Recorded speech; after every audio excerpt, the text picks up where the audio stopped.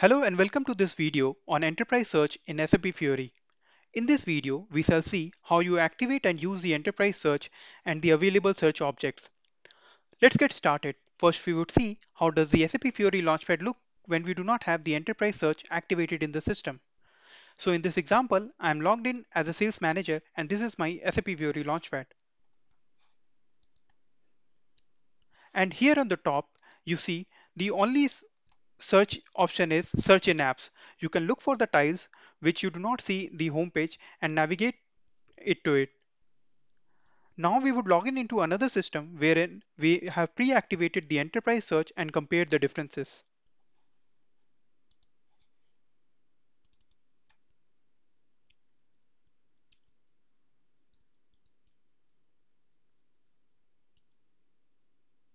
I'll try to access the SAP Fiori Launchpad,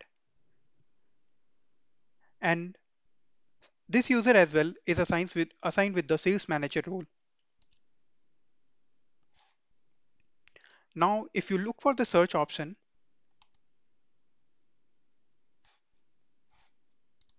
you could see that here is apart from search you have other different options, like you can look for directly for the tiles, or you can look as per the search objects available here.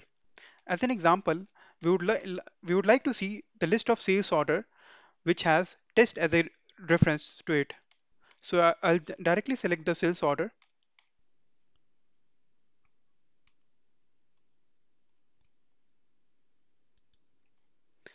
and give the reference as test. So all sales order with the key reference as test would appear here. This is mainly used by the functional team or the business users in order to quickly jump to the search objects they are looking for. Now we would see that how this configuration is actually done in the system.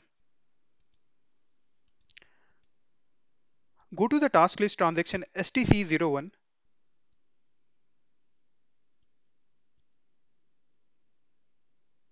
Enter the task list as SAP ESH initial setup work client.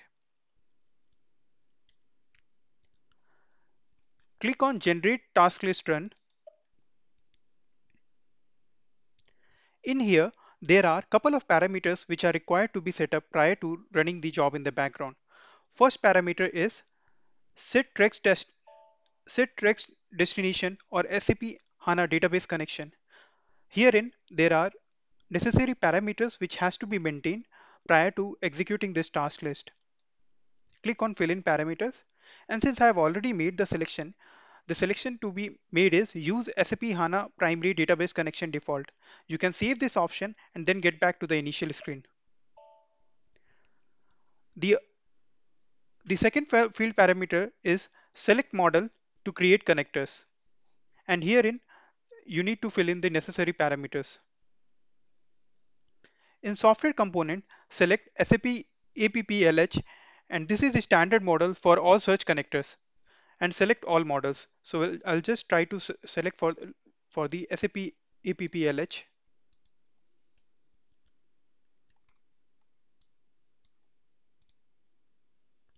Once you have made the selection, you can save it and then get back to the initial screen.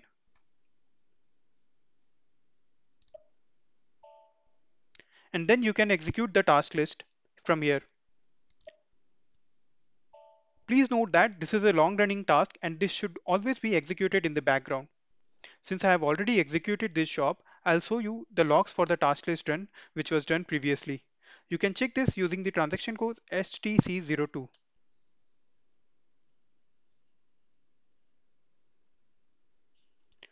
Enter the task list, which is SAP ESH initial setup work client, and give the user through which the task list was created. In my case, it was Fiori underscore one. So I'll just select this icon and execute. As you can see, the status of the task list was finished successfully and it was executed a week before. That is the reason we could see the search connector available here.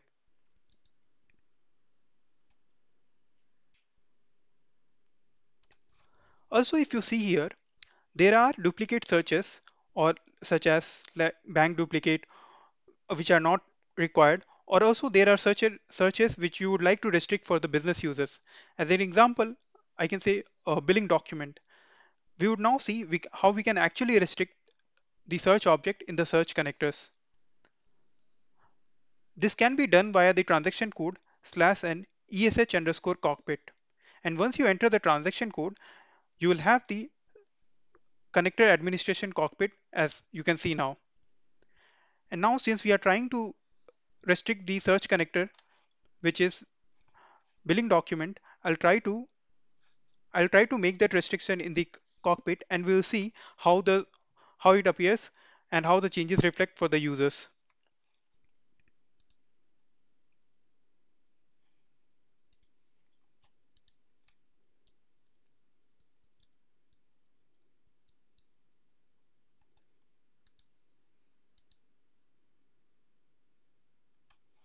As you can see that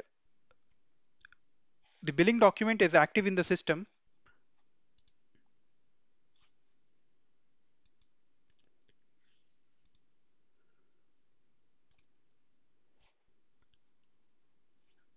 and you can directly select this icon and just click on action as inactive, and then the search options should appear in a similar way in the Fiori Launchpad. We'll try to make this selection and see how it appears.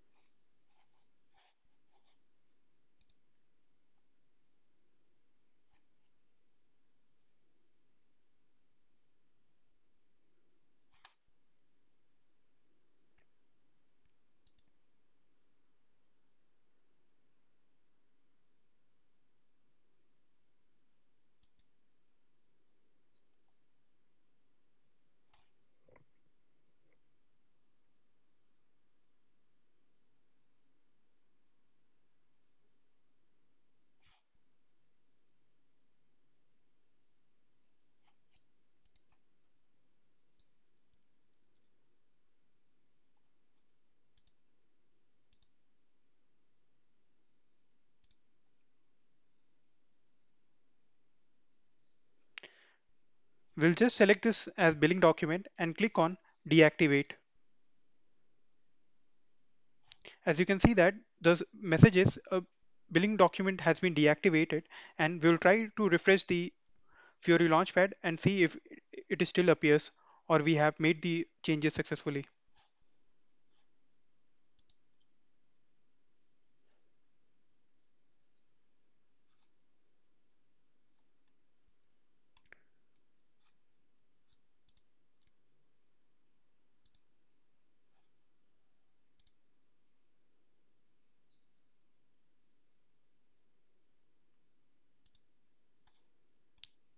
As you can see now, the billing document is not a search object is not available in the search results. So this is how you can make the restrict the search using the transaction code that is ESH underscore cockpit and using this connector administration cockpit. Thank you for watching this video. I hope this helps to understand the enterprise search concept and how we can activate and restrict the search objects in SAP Fiori Launchpad.